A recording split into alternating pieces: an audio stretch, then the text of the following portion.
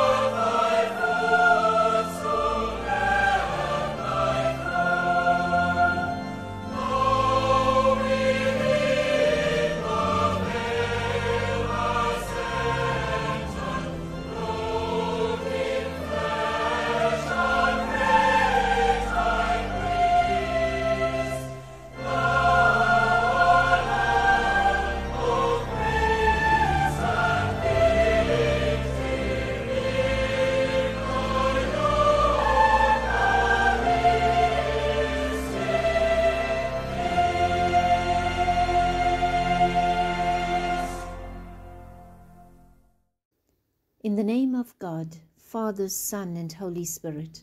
Amen. Today is Maundy Thursday, and we commemorate the institution of the sacrament of Holy Communion, and Jesus giving us the new commandment to love one another.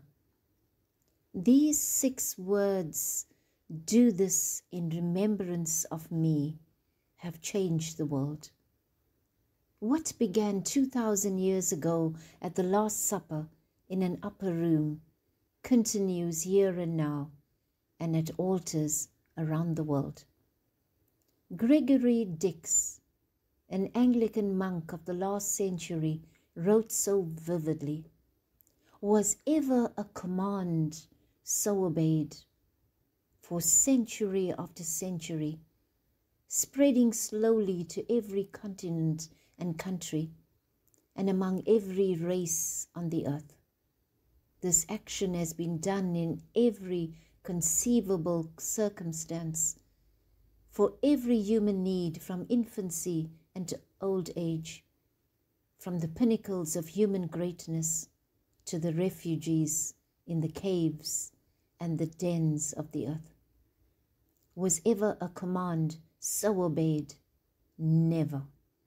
And so it is with faith and joy that we come and gather around this holy altar, priests and people, God and lovers of God, the poor, the marginalized, the great and the weak, the wealthy and the sick, the addicted and the unsure. We come to obey his command and be fed by the life-giving sacraments. Dominic Tang was a Chinese archbishop who was imprisoned for 21 years because of his loyalty to Jesus Christ and his church. After 5 years of solitary confinement in a dark, damp cell, the prison warden told him that he could come out and do whatever he wanted for a few hours. What do you think he did? Go for a walk? Watch TV? Call or write to his family? No. All that Archbishop Dominic Tang wanted to do was to celebrate the Holy Mass. He said, "That night, when the other prisoners were asleep, lying on the floor of my cell, I celebrated Holy Mass with tears of joy. The altar was my blanket, and the prison clothes my vestment. That night, I saw Jesus face to face." We celebrate the Last Supper, the most fundamental aspect of our Christian faith. This holy meal that reminds us of the sacrifice Jesus made on the cross at Calvary. During the Middle Ages, only the priests could receive Holy Communion. The congregation just saw the host, which is the bread, being raised during the prayer of consecration, and yet they felt that Jesus was present with them. Today we not only see the bread offered for us, but we also walk forward to accept it, eat it, and are transformed into it. Receiving Christ's body and blood reconnects us instantly with the meaning of our lives, with the carpenter whose journey through death gives us eternal life. And when we join the angels' song, "Holy, holy, holy, Lord God of power and might," we are connected with all those who have gone before us. In this sacrament, we are offered the love of God. It is the love that looked down at us from the cross, that looks down at us now, at our worst moment, and still says, "I love you and offer you my love." It is the love that overcomes death and finds in the midst of the greatest tragedy hope and the resurrection life. What Jesus offered us at the Last Supper, his body and blood, is his greatest tangible gift to the world. Listen to these words which come from the Methodist service book, often used as an invitation to Holy Communion.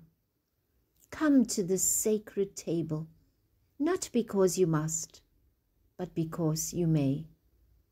Come not to declare that you are righteous, but that you desire to be true disciples of our Lord Jesus Christ. Come not because you are strong, but because you are weak. Not because you have any claim on heaven's rewards, but because in your frailty and sin you stand in constant need of heaven's mercy and help. And therefore we come to the altar in reverence, thanksgiving, humility, and awe. After supper, Jesus washed the feet of his disciples. This was an act of love, the same kind of sacrificial love that led Jesus to the cross. There is no account in either Jewish, Greek, or Roman history of a superior person washing the feet of an inferior person. And this was the Son of God on his knees, washing the dirt from the feet of his disciples. It was such a shock that Peter at first refused to let Jesus wash his feet. But that was precisely what Jesus came to do. Jesus said that the greatest among them was the servant of all. That is the only criteria to measure the quality of our life together.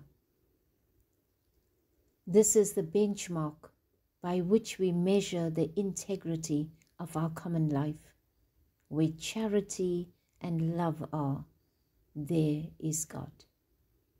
Today we remember that Jesus served, he fed, he knelt, and he washed the feet of his disciples. We know that the Eucharist is not merely something that we take, something to which we are entitled, but rather that it is a gift we are given. I end with the prayer of St. Thomas Aquinas. Abide with us now, Lord. Heal us and strengthen us and sanctify us, and make us more and more like your divine self. Amen. We listen to the hymn, Bread of Heaven, on thee we feed.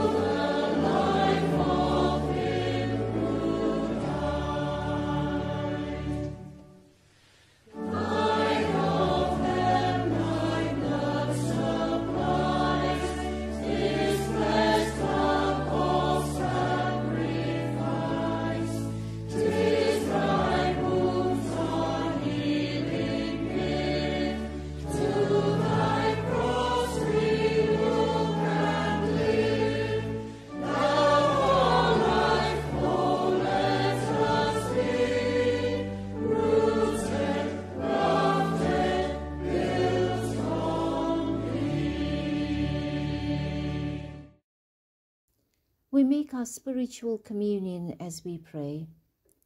Jesus, may all that is in you flow into me. May your body and blood be my food and drink.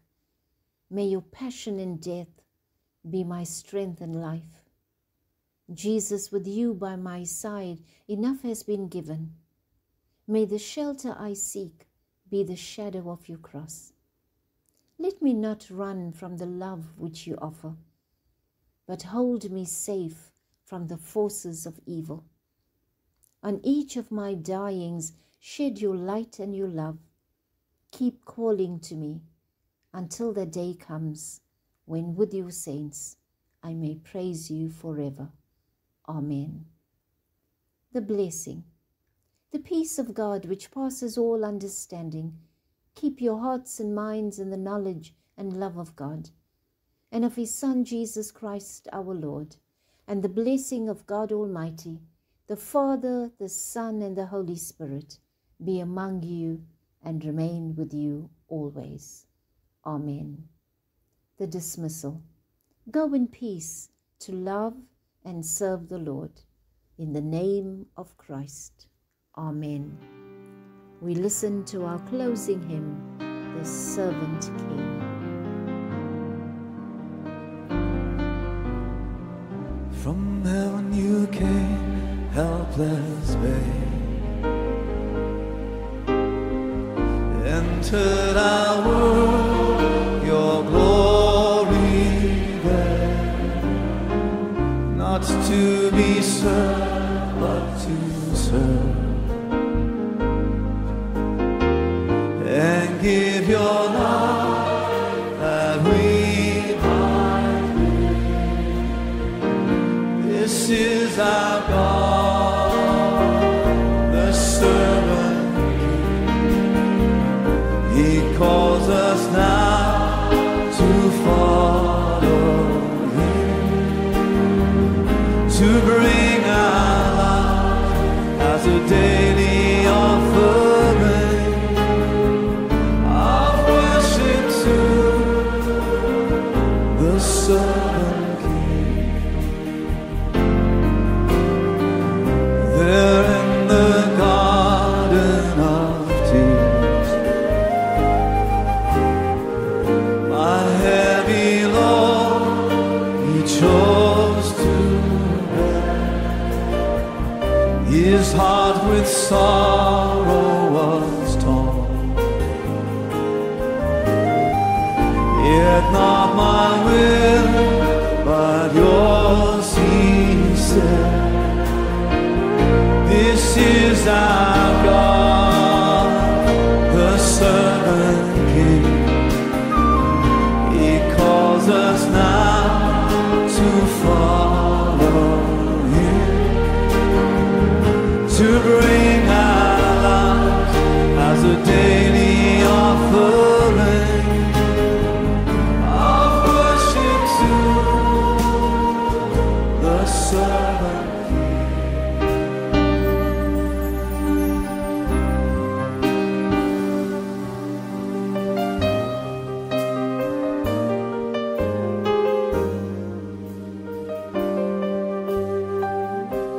See His hands and His feet, the scars that speak of sacrifice, hands that flung stars into space, to cruel ends surrender. This is our God, the servant King. He calls us now to follow Him, to bring our life as a daily offering of worship to the servant King. So let us learn how to serve, and in our lives enthrone Him, each other's needs to prefer. For it is Christ we serve. This is our God, the Son.